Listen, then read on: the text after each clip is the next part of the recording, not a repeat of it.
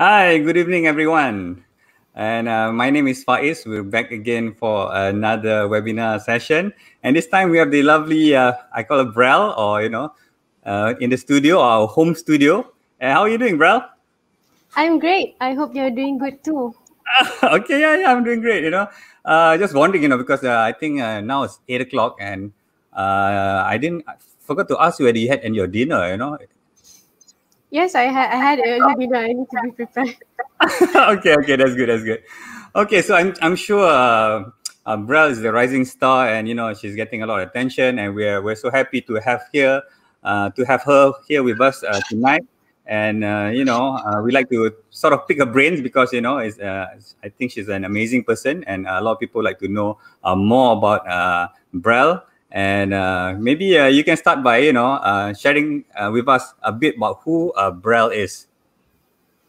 Right. Thank you for the brief introduction, Faiz. Yes. So my name is Brelveenraj Kaur. I was born in Kuantan, raised in Kuching, and I'm currently working as a satellite controller in Measat Satellite Systems, and also pursuing my postgraduate in MSc Aerospace Engineering under USM. And I also am a passionate diver.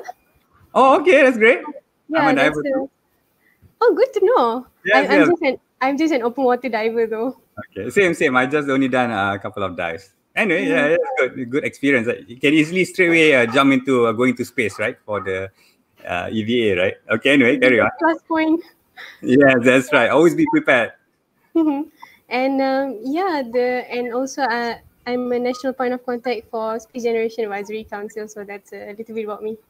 Yes. Oh, yeah. That one strikes out the most when people find you, or in Google search, is that national point of contact for the Space Generation Advisory Council. And okay, maybe you like to tell people where you work, because it's very important, right?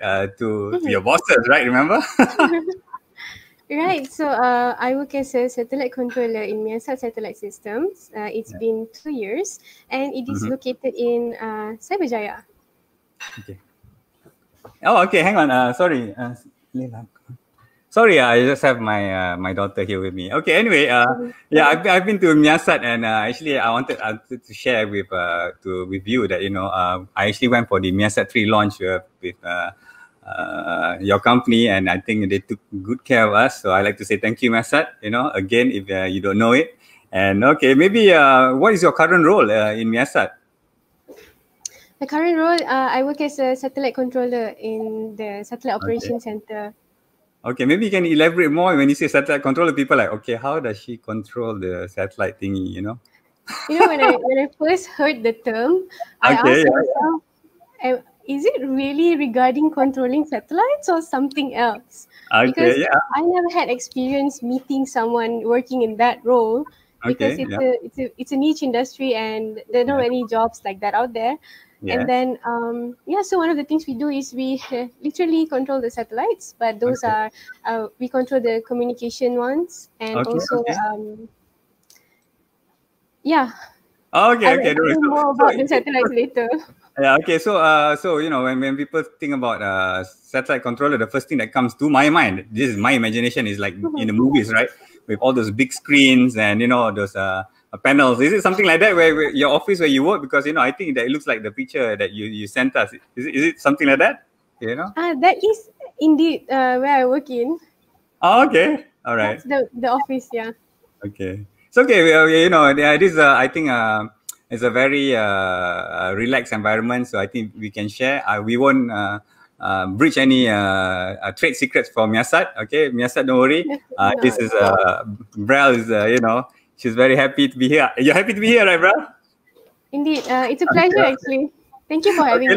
Let's talk about something more less sensitive then. How about we go into a lot of people may not know this about the Space Generation Advisory Council. Wow, it's a mouthful, right? And it sounds so glamorous, but can you explain to people who don't know, to me especially, what is it all about? It sounds so fancy, right? Fancy, I see. Okay. Yeah. So, as Space Generation Advisory Council, or the abbreviation is SGAC, because to be easy to pronounce. Oh, thank God. Okay. Yeah, it's a non-governmental, non-profit organization that has like 15,000 members currently, both the Okay. active and also the alumni as well. Mm-hmm. So what it does, it works closely with the United Nations and the Outer Okay. Space Affairs for young professionals and like students in academia who are basically just space enthusiasts.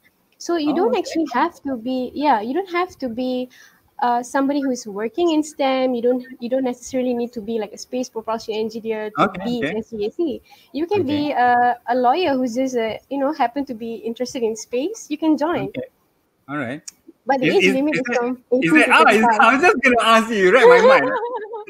Is there like an age limit? You know, suddenly I feel like I want to be part of this SGAC. Sounds so fancy, right?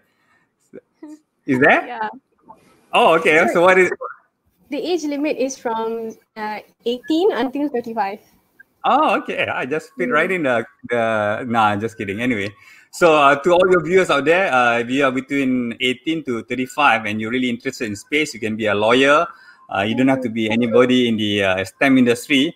Please, sign up there. The URL is right there, spacegeneration.org, and you can follow Brel's footstep, and make some contribution towards the space industry. And the SGAC, from what I read from their website, they have a lot of branches and areas. And which one is that you're working under? Because I get curious too. Like, wow, this looks so complex, right? Maybe you can Right. explain a bit. Yeah. That is a good question. So Okay. they have they have few project groups that Hmm? anyone who's interested or eligible, they can apply to. Like for Mm-hmm. example, the small satellites, the space safety and sustainability, or like Mm-hmm. cybersecurity in space, for example. Yeah. But for me, I'm not in any particular project groups as Okay. yet. I am the Okay. national point of contact for Malaysia. Okay. So with So when you me, mm-hmm. okay. Okay, carry on, please. Yeah, so with me currently on board is Marco, who I will be working closely with. Marco was appointed last August, so yeah, Okay. he's the other national point of contact for Malaysia. Oh, okay. God, great. We got to get Marco on the show. You didn't, okay, that's amazing. And, so when you say national point of contact, again, what does Mm-hmm. that entail, or what people would probably want to know? Right, What's your responsibility, yeah. Yeah. So basically, as the word says, point of contact. So basically, I Okay, yeah. bring students, young professionals, or people together, and I put it out there like, hey, there's an event going on. Yeah, right. let us come together. So, so, Mm-hmm. so let's just put it this way. One of the activities that are going on right now for SGAC is the online Okay. webinars. Oh, okay, So all right. actually, SGAC Malaysia has a group where I blast the information for the Uh-huh, members. uh-huh. All right. So to be a member, it's completely free. You don't have to worry about any payment fee, sign up. So I will usually You blast can the hear the invite cat, for the right? members.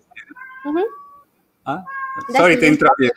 Okay, let me see. Space generation. Okay, hang on. We Yeah. just take a short break here. I'll be back.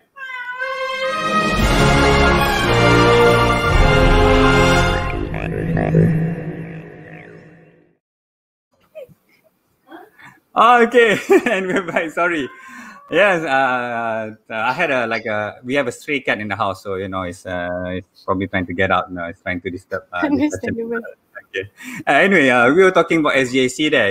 So Yeah. are you trying to say that I'm just curious on top of my head. So if I just register online, is there any criteria that I need to fit, or do I quickly get into a project? Or what projects do you work on in terms like that?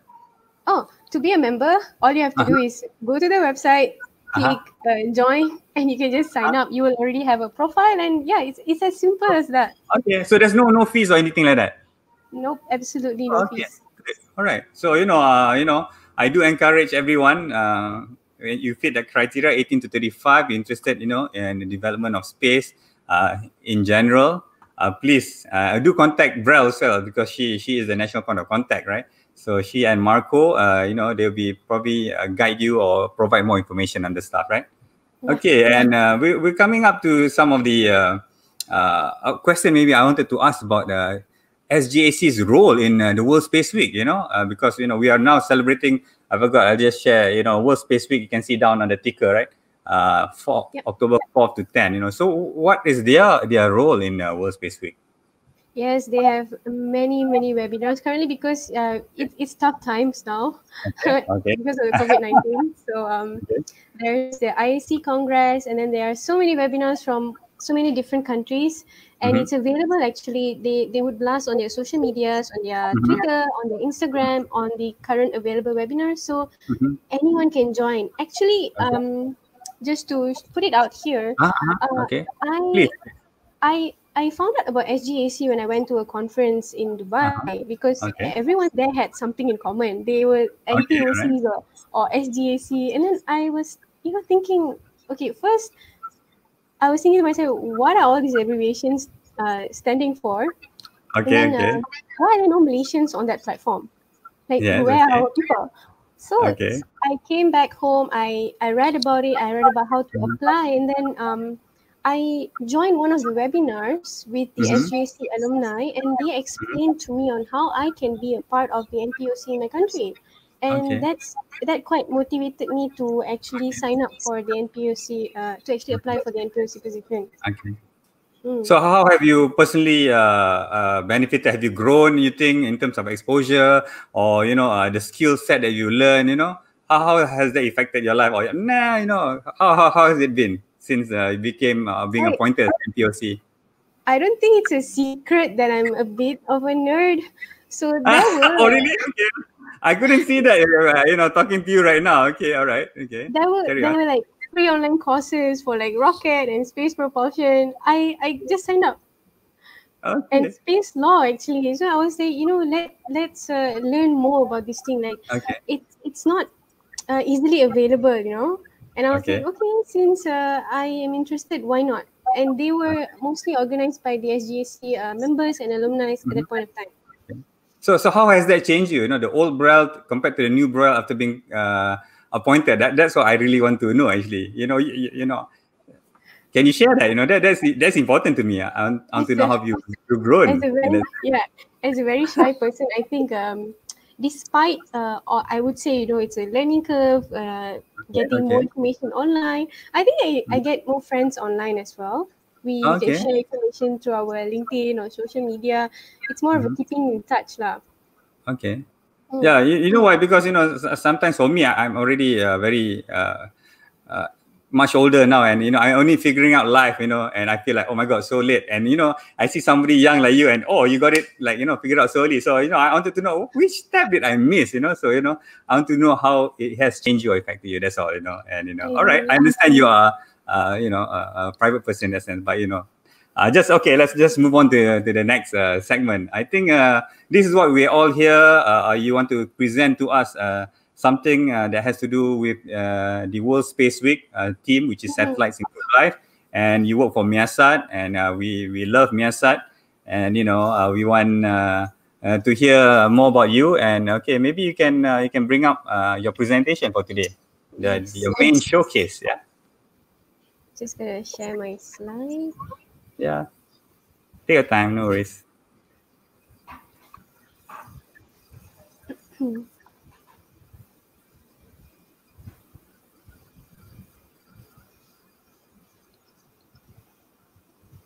Can you see my slides? Okay. Oh, yes, I have you coming in, and there. Okay, you can. Okay. I can see it now. Satellites and its applications. Okay, please, Brel, educate us. I'm looking forward to this. All right. So, first of all, thank you everyone for joining. It's very nice to meet you all virtually. So today I will be presenting on satellites and its applications. Not very technical, don't worry. I would just like to introduce to the public on what satellites do and how it actually impacts us in our daily lives. Because I believe that satellites indeed have played an enormous role in improving the state of the world that we are currently living in, and it will continue doing so. Right. Okay. Yeah, so as mentioned earlier, sorry? Oh, sorry, I was just saying I can see you now. All right, okay, carry on, sorry. Okay. So about myself, I was an electrical engineering graduate from University Pertahanan Nasional Malaysia, or NDUM, National Defence University of Malaysia. I graduated in 2018. I'm currently pursuing my Master of Science in Aerospace Engineering in USM. I work as a satellite controller in Measat. I'm also the national point of contact of Malaysia under SGAC and a PADI certified open water diver. Okay. And basically on the picture on the right, you can see this is where I work. Okay, so that's the satellite room I was envisioning. Okay. Yes. Okay. When you visited Measat, did you visit this lovely room? Oh, I have very short memory. No, I think I don't remember seeing this room. Okay, Okay, anyway. no worries. But I have an invitation from you right now. Definitely, we Okay, welcome. okay. I hold on to your promise. Okay, okay, next. Okay, so when Faiz invited me on the platform, I couldn't have thought of a better topic for the World Space Week this year, because the theme itself was satellites improve lives. So, which is why I chose to present this topic in the first place. You know, like satellites and its applications. That's So, right. what is a satellite exactly, right? So, there are basically two different types. One is the artificial and one is a natural. So, by definition, it is an object that is orbiting another object. So, it's either a moon, a planet, or a machine that orbits a planet or a star. Okay, for example, a natural satellite would be the Earth because it is orbiting the sun. So, like likewise, the moon is orbiting the Earth, right? So the moon is the Earth's natural satellite. That's So, great. yeah. So, what is artificial satellite? Artificial ones are the ones that are made by human beings or anything that is not natural in a sense. So, uh, there are currently thousands of artificial satellites that are orbiting the Earth. And in 1957, the first communication Would it be chat. too hard to ask the exact number? Because I think it's been calculated, right? The number of satellites. What is the ballpark figure now that's orbiting? It would be Oh, okay. thousands and thousands because, Okay, all right. right, that's actually a very good question because there are active and the non-active satellites. So Yeah. I personally do not know the exact number. Oh, okay. Okay, don't worry. The Yeah. viewers, the first one to Google it and just post on the comments, please. Okay. Please carry on. We will Thank be you. Okay. we will be interested to know, all right? Since they are at home, they can do that stuff. All right, carry on. Yeah. Okay. So in 1957, the first communication form of artificial satellite was the Sputnik 1, which was launched by the Soviet Union. And then maybe some of you have heard of Laika, the first dog that went into space. So that was Definitely. launched by Sputnik 2. Just putting an interesting fact there. So Okay. so since the launch of the first artificial satellites, the Mhm. space technology have been evolving rapidly to contribute to our daily lives, and it has been uh, giving new information in very many innovative ways. Correct. Moving on, right? So these are the types of satellite orbits. So they are not Okay. just there rotating like the image here. I mean, this is not to scale, not in 3D. So Okay. explaining this one here, low Earth orbit. So anything between 500 kilometers to 2,000 will fall in this category, or as we call it, LEO. And then Okay. a lot of applications used by navigation or observation satellites and communications as well are in this orbit. And Mm-hmm. then medium Earth orbit is from, as you can see, after LEO, there's MEO and then there's GEO. So MEO is like the middle one here. It's Okay. from 5,000 kilometers to 15,000 kilometers. So Right. one of the examples of satellites in this region are O3B communication satellites. All right. And oh yeah, I forgot to mention earlier. I'm sorry. The period taken or the hours taken by low Earth orbit to complete a rotation around the Earth will be 1.6 to 2.2 hours, Okay. and the medium Earth orbit would take about 3.4 to 8.6. Okay. And last but not least, my most favorite orbit is the geosynchronous or My geosynchronous. favorite is the Leo because the International Space Station orbits on the Leo, right? Am I Yes, it right? does. It orbits there. Yeah. About 420 kilometers from Earth. So, okay, my favorite is Leo. You have a Geo. Okay, carry on with Geo. Okay, so geosynchronous Earth orbit, it is 35,786 kilometers to be exact, and Okay. it takes about 24 hours to complete rotation. That means it equals to 1 day of rotation around the Earth. Sorry, just what I understand is geo is basically it's just stuck exactly at the same spot, right? Because that's why that's why we have a geo, so that Measat launches there, it's stuck at that position, and it doesn't really move away from the pivot from the point, right? It's more like the satellite will be constantly. It is supposed to be pointing at the ground station at all times, so that the receivers will receive signal at all times. That's the main point of the geo satellites in the first place. Okay, that's why it's the most furthest, right? This is what I learned from the Measat guys last time. Yes, for communication, yes. Okay. Sorry to interrupt you. Just carry on. No, you may interrupt me anytime. Okay. So the moon, you see, if the geosynchronous Earth orbit is about 35,000 kilometers, the moon is further than that, is 385,000 kilometers from Earth. And as you've mentioned earlier, the International Space Station is around 330 to 400 kilometers from Earth. Okay. It's one of the labs outside of our... Yeah, I think in a few years' time, I'm sure, Brel, you'll be, up there as an astronaut. I think the nearest time. Mark my words. Such a dream to be there. Definitely, you will. I believe so. Okay, carry on. Right. So, just to put it out here, previously I was asked whether, the first Malaysian astronaut, was he launched to the moon? He was not launched to the moon. He went to the International Space Station to study cancer cell research. So, Excellent. Right. So, as mentioned earlier, EO, Earth observational satellites will be involved in agriculture and weather forecasting, because the satellites also provide us with information regarding wildfires, volcanoes, sea levels, ice levels. So what the scientists would do with all this data is that they predict climate change and then come up with ways to mitigate them. Okay. Right. So this is also medium Earth orbit, the navigation. As many of the viewers may already know, you use your GPS or Google Maps or this one ways to get from one place to another. So have you guys actually thought about how these how these apps actually bring you from one place to another? I myself didn't know. Right? Okay. It's actually, your phone is actually a receiver for all these for these navigation apps, and thank you for the satellite signals that you're receiving. You are actually able to navigate yourself from one place to another. Like if some of you have your Garmin watches, so that's how it works as well. So it's used for precise location and also search and rescue communications.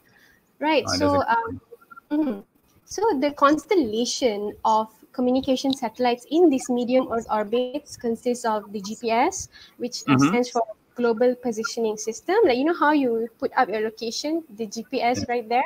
Yeah, so it's actually communicating with the satellites up there. How amazing is that? Yeah, and we can ask the viewers if they know how many satellites make up of the GPS system, right? Yeah, we can ask them, or maybe they can comment. Make it like a fun quiz, because we have a quiz coming up too, and this is one of the questions. So this is like homework for you guys, Okay, carry on. So, GPS was initially introduced by the United States military in the 1970s, and then only was commercialized, and now we are using it globally. And then Galileo is used by the introduced by the Europeans, and then Beidou by China. And then we also have QZSS, Quasi-Zenith Satellite Systems by Japan, and also GLONASS by Russian. Okay, I only thought there was GPS and GLONASS. I didn't know, we have Galileo is operational now, When I was learning it, it's just like, wow, okay, good to know. All right. Yeah, even India has IRNSS as well, just to put it here. Okay. Your favorite? Geosynchronous Earth orbit. So most communication satellites are fixed in this position. Fixed in geosynchronous Earth orbit, because it's the best spot for communication signals. Because, as mentioned earlier, the rate of the rotation of the satellite with respect to Earth is constant. Okay. Right. And what are the real-life applications used in Malaysia for this system is Astro. We are using it for Astro communication. I put a banner out there. Measat, yeah, okay. And then in 1965, the first communication satellite was the Intelsat 1, built by the Space and Communications Group of Hughes Aircraft Company, first commercial geo satellite. And in Malaysia, Measat operates a fleet of geo satellites. So I will explain further later on in the slides of how many satellites are operational, how many we are working on, and all that later on in the slides. All right. Right. So a typical satellite link would look like this. So you must be wondering how our phones or how the receivers on Earth actually communicate with the satellites in space. So a satellite would typically have an antenna, and then it will communicate with the ground antenna. And the ground antenna will send signal, the satellite will receive, the satellite will send signal, the ground will receive. So it's a two-way process. And the solar panels are very important to provide power to the satellites. So these ground antennas, what is it called? The ground-based stations or something like that? Something not. What's the exact term for it? The ground-based station would be the whole station, but they're just called antennas. Ground antennas. Oh, okay. Oh, nothing too scientific. Just antennas. All right. Okay, that's cool. Yeah.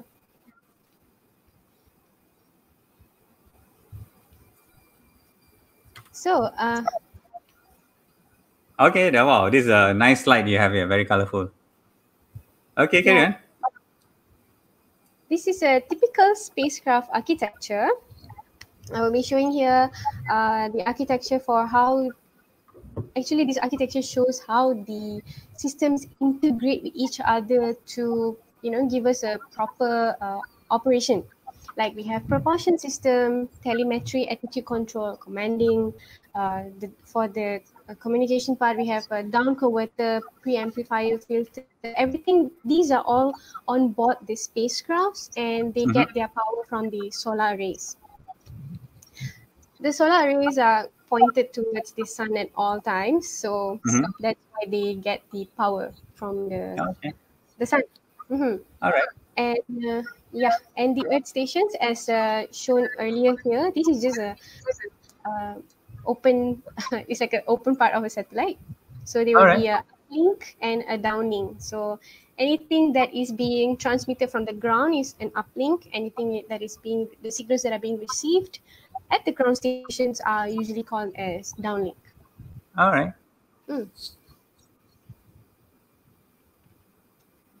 Right. So types of communication satellite. All right. I can see your face again. Okay. Shown in this picture. Yeah. Shown in this picture here is a typical configuration of a Boeing satellite, of a spin stabilized satellite. This is where a satellite with a body that rotates to provide a gyroscopic stabilization of attitude. Okay, not going too technical into this. This is, you can imagine a top or a gasing in Malay that we call it, right? It will rotate in that manner in a vertical axis. So that's how the antenna will be constantly point to the Earth, because it's a geocommunication satellite, so it will be pointed at all times to the Earth, while the body at a single point of time, it will receive 1/3 of the sunlight. So that is why it needs to constantly rotate for power. Okay. Learning a lot, too much already. I haven't done homework for a long time. Oh no. I hope it's not heavy for the audience. Okay, so some of the parts are the antenna, the control thruster, propellant tanks, solar array cells, battery packs, and thermal radiator. Okay, just to briefly explain. And moving on. Yes. Types of communication satellites besides spin stabilized satellite is a 3-axis stabilized satellite. So I think this one most of you would have seen. Usually a satellite would have a body and a wing. This is the common satellites nowadays. So it's the technique to maintain the satellite in the same orientation relative to the Earth at all times, because this is located at geo. So the body of the satellite does not rotate. I see. Okay, because if it does, then we will lose the connection. It needs to be continued at all times, right? Yeah, that part is very good for the viewers to know. Okay. So we have the KU band antenna, C band antenna. What are these bands? These are just frequency signals, different type of frequency signals available, and omni antenna for telemetry and command, and most importantly, solar panels. So is it right? Because last time the KU band is where they send for our wireless transaction or credit card transaction. Is it correct? KU bands for Measat 3. That's why they were deploying it at the geosynchronous position. Yeah, we do use our satellites for the transactions at the like you mentioned. Yeah. Okay. I'm just trying to juggle my memory. Okay, carry on. Right. Are there any questions from the audience regarding the satellites? Yeah, please comment, and we will after this will be question and answers, and Cikgu Brel akan will be able to will be able to answer them. Okay, carry on. Sorry, Brel. Okay, no worries. Please stop me if I'm too fast. No, it's good. Don't worry. Right. So, type of the geo satellite service in Malaysia. So, maybe mostly, operated by Measat satellite systems, and the fleets of satellites and coverage are shown here on the image below. Yeah. Expanded. Measat was founded. Measat, is it too small? No, I made a big screen already so people can see. Okay. Yeah, right. All right. Yeah. Measat was founded in 1992 with maiden launch in 1996 of Measat 1 and Measat 2. Fun fact, Measat 1 and Measat 2 are both spin stabilized satellites. And then, since then, it has since launched, operated 7 satellites reaching over 150 countries, representing 5.8 billion people globally. So after the Measat 1 and Measat 2, all the other satellites look like this. Okay. Interesting. Yeah, so the current operational satellites are Measat 3, 3A, 3B, and also we joint venture with Measat 5 and also AfricaSat A1A. Wow. Very well funded, your organization. Moving on. Right. Okay. So, I leave this slide. I can make it slightly smaller. People like to see your face there. Okay, carry on. Okay, so like I've shown earlier, satellites come in various sizes and shapes, and depending on their mission, but then most of them have the same thing in common, which is the how it works in general. So they will have the solar panels and the antennas that will play a very big part in the operation of the satellites. And then, just as how satellites orbit the Earth, it provides the necessary links for television, land mapping, surveying. They also provide satellite broadband. Oh, okay. Yeah, because they actually another form of wireless broadband used for serving remote and sparsely populated areas, which we call as pedalaman lah. Because some places are unreachable. So one of the services are satellite internet, which is ConnectMe. So these are communication satellites used to champion national rural broadband connectivity.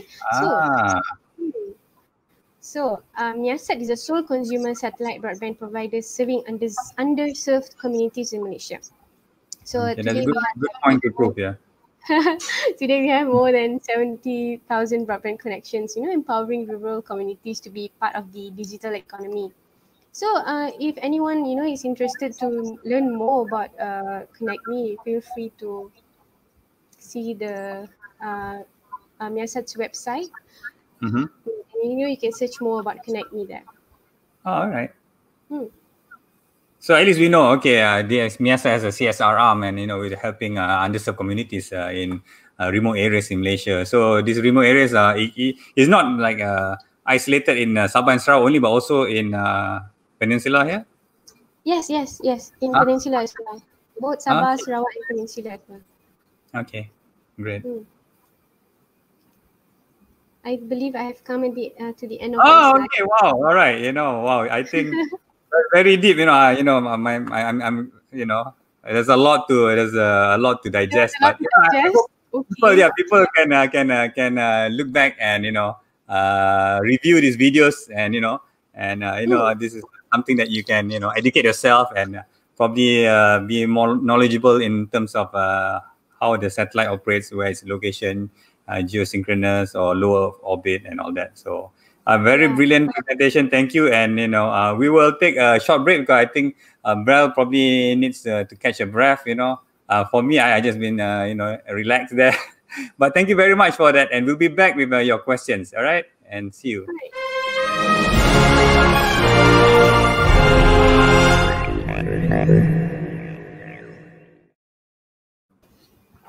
Oh, that's too fast. Okay, don't worry. All right. This is a segment where we come to some of the comments, and okay. The first one is first of all, our group members SGAC Malaysia says be prepared.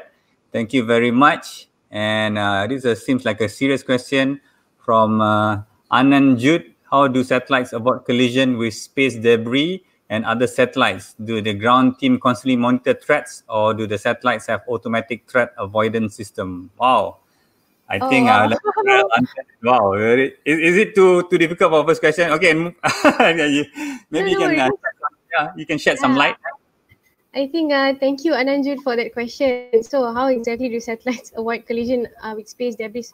Okay, so if our viewers don't understand what space debris are, it ranges from tiny little objects in space. Let's say last time satellites have collided before and then they leave the space junks in space, and then they are still orbiting around the Earth. So those are called space debris or space junk.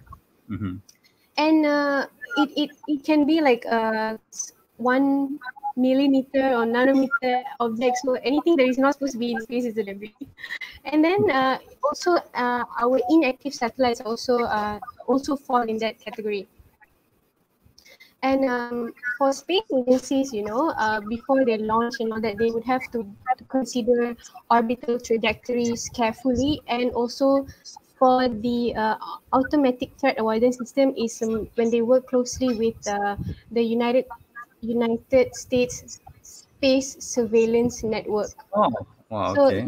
Satellite operators like ourselves will be informed on any conjunction, and then we would perform a maneuver to avoid the collision. I see. Wow, that's well put. For me, I'm a pilot. We have internal, detection where we can avoid each other. So okay.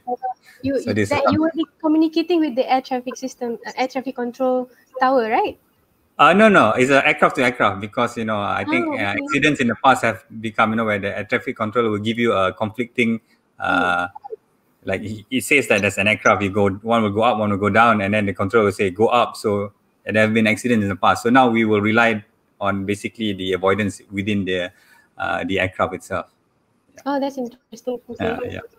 Something different there. Okay, and it's from Amar Palapai. Okay, he says, what do you like about your job? What do I like about my job? I think I would say that because it's very interesting. It's a constant learning journey, I would say. I wouldn't get this knowledge outside. Okay, yes, definitely. I think for the people out there also, it's not just being satisfied working a job. It's also, the other things that you do, like serving community, volunteering. I think that, enriches somebody, in that sense. So moving on, we have good info. Thank you. Okay, thanks. And this is Shukran. Hello, folks. Looking good. Thank you, Shukran. Nerd underneath. Okay. He's a joker, right? Okay. Hello, Brel. This is your friend, Jayakumar. This is the national point of contact for India. Okay. Hi, Jayakumar. Oh, welcome. We need to meet up. We have a session all together. Which part of India is he from? I think South India. Oh, okay. All right. Yeah. And go Brel. Okay, you have a lot of supporters out there. And what's this? Okay, somebody answered our question just now. But we have to vet this question. It is correct. 2,666 satellites actually currently in orbit. Wow. So there you go. I'm assuming these are operational satellites, because if you are going to consider the space junk, space debris, it's a lot. Okay.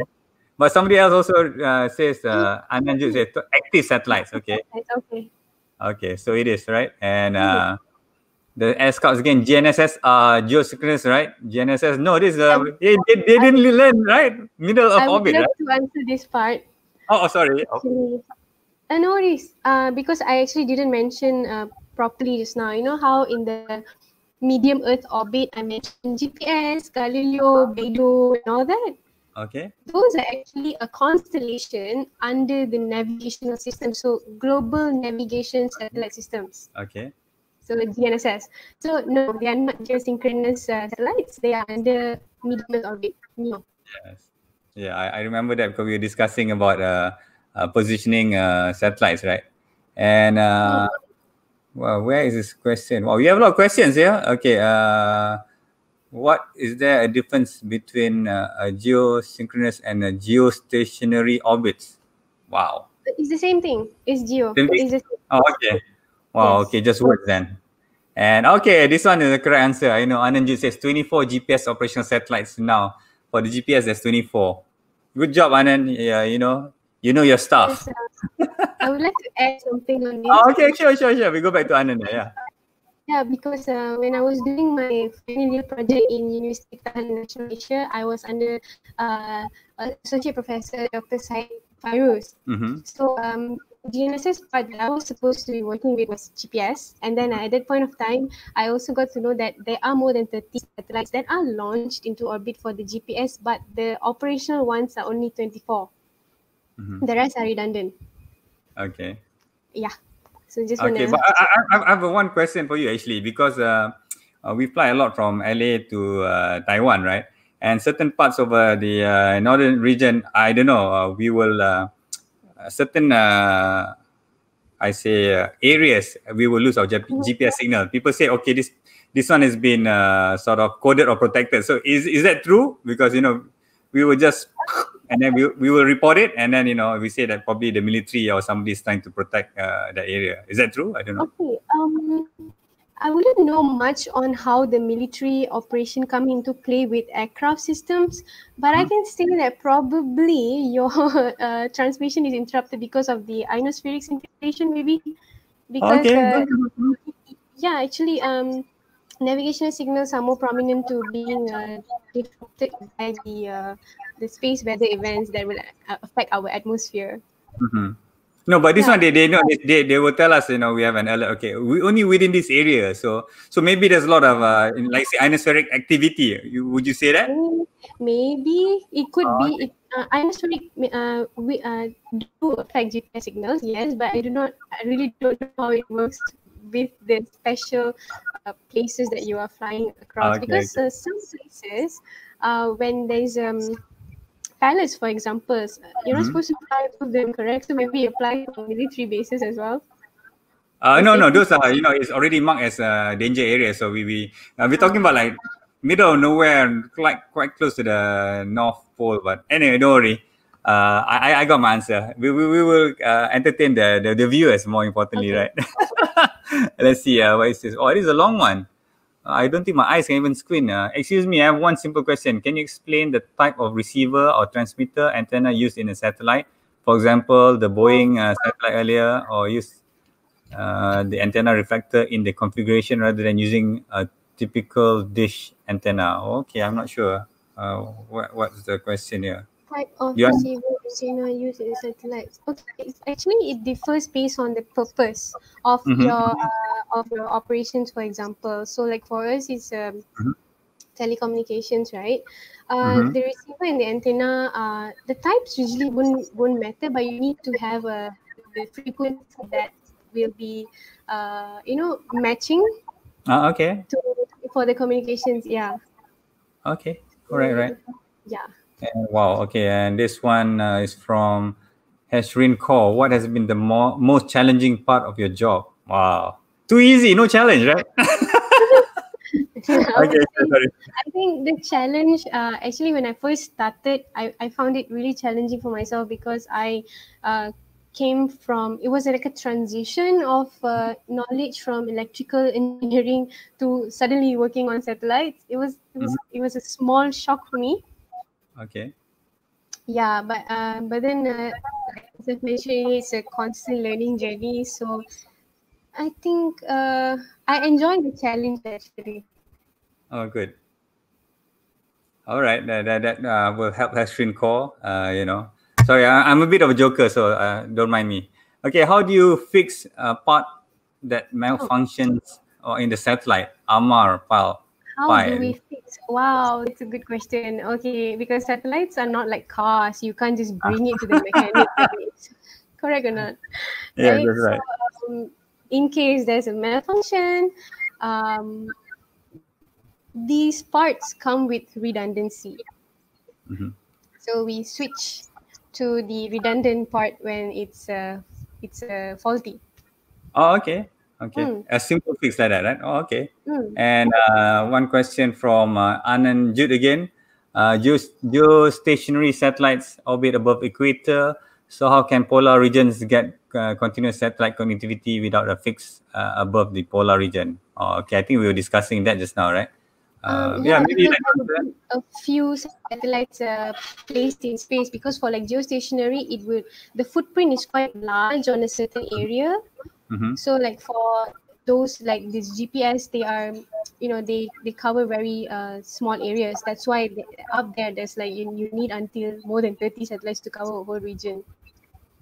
Okay, and Mm. there's one from Ahmad Tamimi. It says, "Great job." Okay, thank you. Thank And you. Apik has a long one for you. Can you explain the type of receiver transmitter? Oh, I think this is the same one, right? Yeah. Oh no, it's different. Example being, oh no, we've done that. And would you like to answer this one? Until when Measat have a license? Would you in a capability to answer this? Is it sensitive or what? Until when Measat will have the license of orbital location 91.5E? Hmm.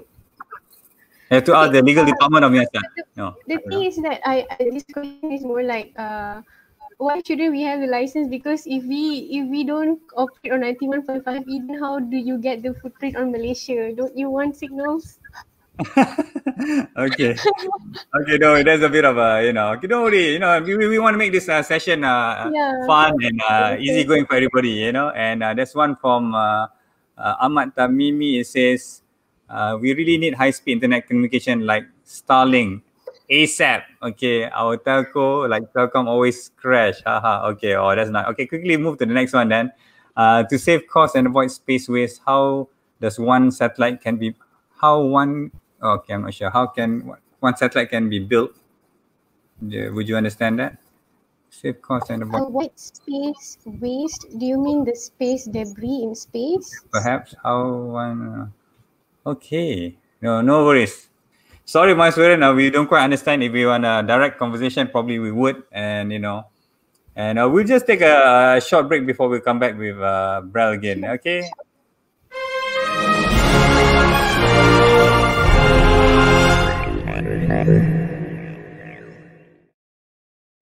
Well, you're very popular, Brel. You have so many questions, and I also get very exhausted.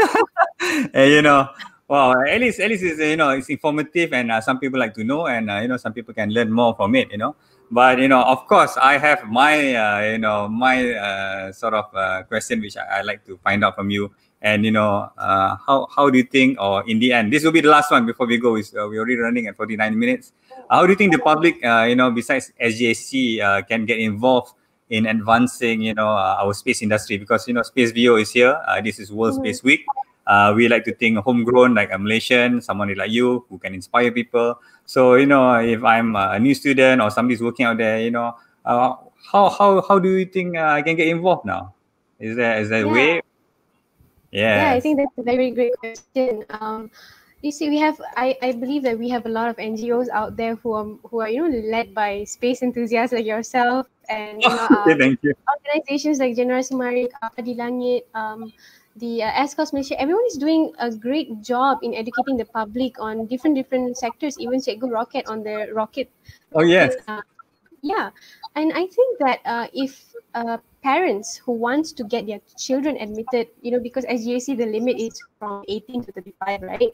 So let's say the child is a 15 and they're interested. I think the best place to start is from these NGOs, because there are space camps, there are activities by planetarium, by the Pusat Sains Negara. I think, get your children involved, start them young, like the saying goes, melentur buluh biarlah dari rebungnya. Oh, wow. Okay. Yeah. That's, I can remember that one. But, yeah, correct. If you want to get the kids, that's why I think from AstroX, we have programs for kindergarten, to learn pop rockets. And then we go on to basic rocketry modules in primary school, and then going on to advanced solid fuel. Yeah. And of course, with efforts like, as you mentioned, Cikgu Rocket from, Perlis, we like to drive this movement. And if anybody out there who belongs to an organization, we are Space Bio. We accept volunteers, that's why it's volunteer involving organizations to basically promote the industry further. And before we end the session, actually, we will run through some of our sponsors, Will that be too commercial? Okay, we have Duo Pharma Biotech, GoStem, we have Space Hotel and Art Twist. So we like to thank them. And Brel, thank you so much for being here tonight. We got, I would love to meet you in person one day. My time is, very limited in KL, but definitely have some coffee and, get the chance to talk to you. And I think the viewers itself, they had a good opportunity to understand you better and, share some of your wealth of knowledge. So, on behalf of Space Bio, we like to say thank you very much for being our guest speaker. And if there's anything wrong based on our part, technical or anything, we do apologize to the viewers. And Brel, anything you want to say to your fans out there, the viewers?